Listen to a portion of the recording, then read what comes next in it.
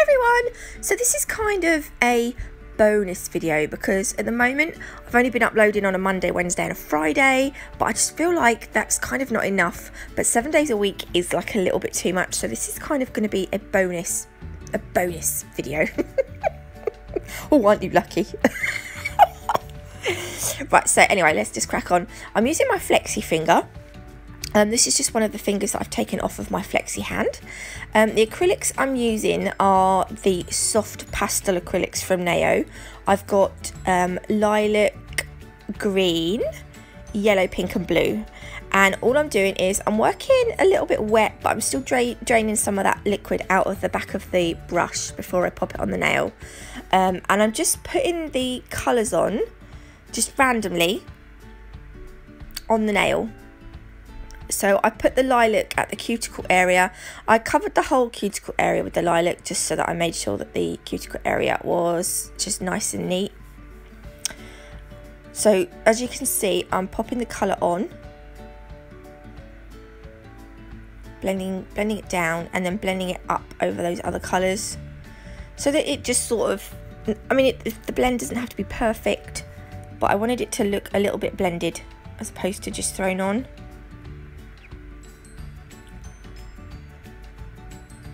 And then of course we're going to add some glitter. So I've been putting my nail sugar glitters in stackers. At the moment they're all in those Perspex straws, the clear Perspex straws in individual pots. But it's just taking up too much room on my desk. So I've started putting them into stackers and then sort of framing them, and they're going on the wall. So I'm taking all the glitters that I want to use for this set out of the stackers. I've got Lemon Fizz, Blue Lagoon, Apple Teeny, Sugar Baby and Lavender Lights. Go and look on the website www.nailsugar.co.uk. Karen sells some amazing glitters. These are probably my go-to pastel-y iridescent fine glitters that I like. These are probably my favourite ones. And all I'm doing is picking them up with a very small bead of clear acrylic, and I'm popping them over the patch of colour. Like, so for instance, like the Lavender Lights I've put over the lilac, and then the Apple Teeny I'm going to put over the green acrylic. Do you see what I mean? You know what I mean, Harry? So I'm just going to do that all over the nail until it's completely covered. You don't have to put glitter on, you can leave it just acrylic-y. Just leave it like plain. It still looks pretty, but obviously I love my nail sugar, so I have to put some nail sugar in somewhere. Lemon Fizz is quite a new one, but it's like my, oh, it's really nice. Karen's also got another one called Tweety Pie. It's the yellow one that I want to get because I'm going to do a hand painted Tweety Pie nail. Can't wait to give that a go. So I'm going to cap the nail now in clear acrylic. And I will go ahead and file and buff it once it has set.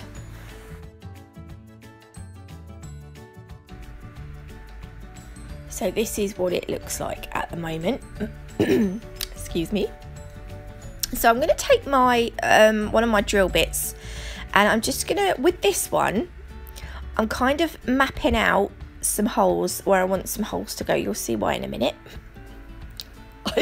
I know. Like, what's she doing? Actually, you would have seen the thumbnail with the nail in, so you probably know what I'm doing. But so I'm just using this one to. I don't want to go too mad with this one because obviously I don't want the holes to be too wide.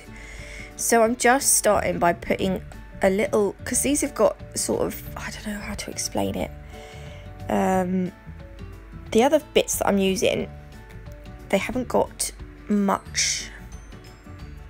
I don't know, I'm just not going to say anything because I'm going to sound like an idiot again. So I changed my drill bit for a finer drill bit, a narrower drill bit. I don't know what this drill bit does. It was one of the free ones that came with my e-file, and I was going to throw it away because I was like, I don't know what it does, and I was worried it was going to be a cheap crappy drill bit. Not the drill, I love the drill, but because this is quite a narrow one, I'm using this just to go into the holes that I've already created, and just go through the nail. So these are the jump rings that I bought from AliExpress. I bloody love these. They're brilliant. I tell you what, the whole box, one whole box cost me about £1.52, and you get so many jump rings in them. So I got both boxes for about £3. Couldn't believe it. So I've put 5 holes on, but that top hole, I probably, if that was a client, I wouldn't have done that. Because it was like really close to the nail, really close to the finger, sorry. I'm just using my detailer brush just to go into the holes so that the top coat doesn't block up the holes again. But obviously I wanted to top coat it before I put the rings in, because the rings would just get in the way. So now I'm just using 2 pairs of tweezers, and you can see I've opened the hoops up, put them through the holes, and then I'm just closing them back up again.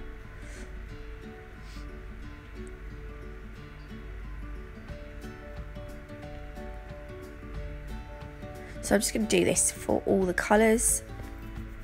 I tried to go for the lighter colours in the boxes to match the, because obviously it's more of a pastel-y nail. But I will be using these again. I think these are brilliant. I've seen people use these actually in nail designs before, and I've always thought, oh, I want to give that a go. So there we go, I've got my 5 rings on.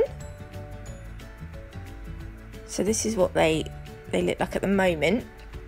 I did wipe over the nail with some IPA just to clean the surface, because I'm going to pop some of these Nail Sugar mixed AB crystals.